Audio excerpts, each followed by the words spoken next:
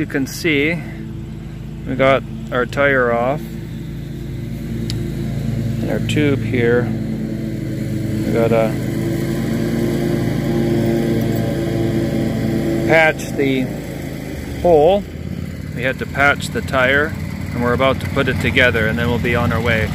The gentleman here in this yard has been kind enough to let us use his yard. All right, I think we're back up and running. Had to repair a flat. Joshua rode over a massive nail. We're here at White Mud, and we're at the home of Terry and his wife, and he's just doing the grass. Very nice that these people said, just come into our yard and fix your flat. So we didn't have to go back to town to find a place. We could just do it right here. So that's good. We're gonna be on our road, the road again. Probably took half an hour. All right. First swap we've gotten the entire trip. This year. Yeah. So, okay, very good. It's a pretty major one, so I'm hoping it holds.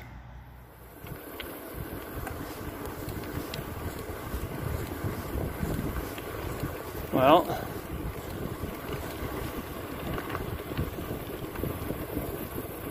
no, I think keep going, Josh, just a second.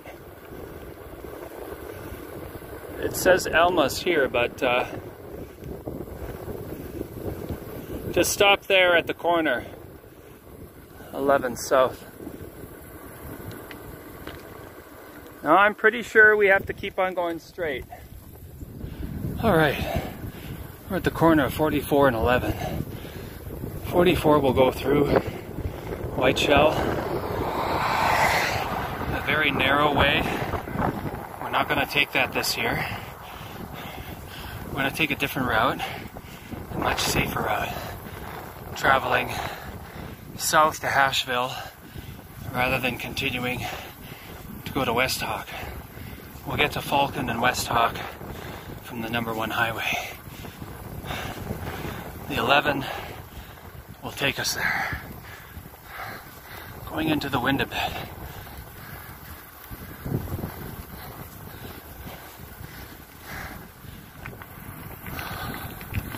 $11.44.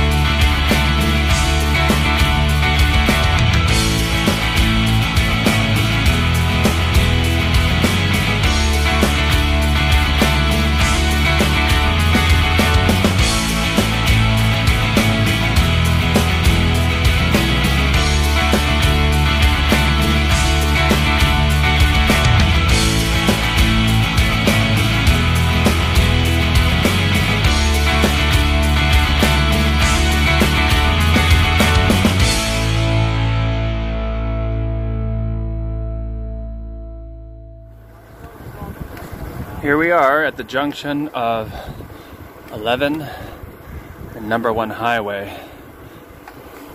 We've come south of the community of Asheville, and we're at the junction here. To my right is Winnipeg. To my left is Falcon Lake. So west to Winnipeg, east to Falcon Lake. This is a dangerous highway because it's the #1, so, but at least it's got a paved shoulder. Falcon Lake, 45.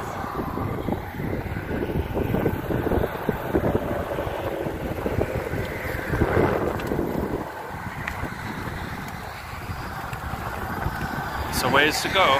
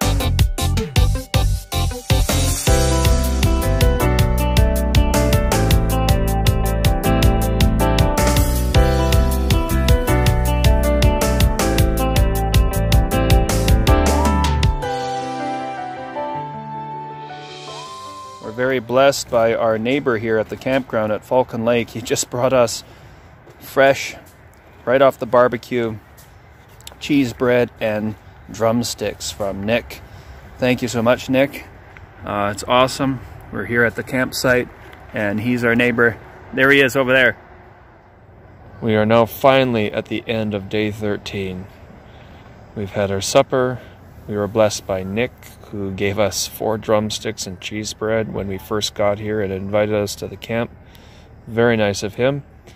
We got everything locked up and everything in the tent.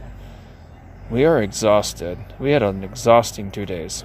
Yeah, the past 2 days have been 2 long days. Today, I went over a nail, totally punctured my back tire, and something happened with my brakes. I'm not too sure what happened, but...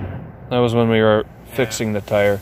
When I pulled the tire out, one of the brake pads pulled out. Just things weren't going our way today at all. Spicy radish was really good. Yeah, that was the only... Well, that was one of the only good things about today, pretty much. Well, and Nick, who blessed us with the drumsticks and the cheese bread. Yeah, there was more cons than there was pros today. So I'm very thankful we got this campsite, and we're gonna probably hit the hay here pretty soon. It's 8:30, 9 o'clock. We just gotta map out a couple things for tomorrow. Tomorrow's gonna be a rest day for the most part. Yeah. We're gonna get in some cycling though. I haven't told Joshua about it. So we're kind of pre-planning some stuff, but it won't be a major day for tomorrow. 50K tops, I think. I think it's about 35 actually. Yeah. So we'll take a look on the map and go from there. But this is the end of day 13. Tomorrow is day 14. That's 2 weeks on the road. Okay, good night.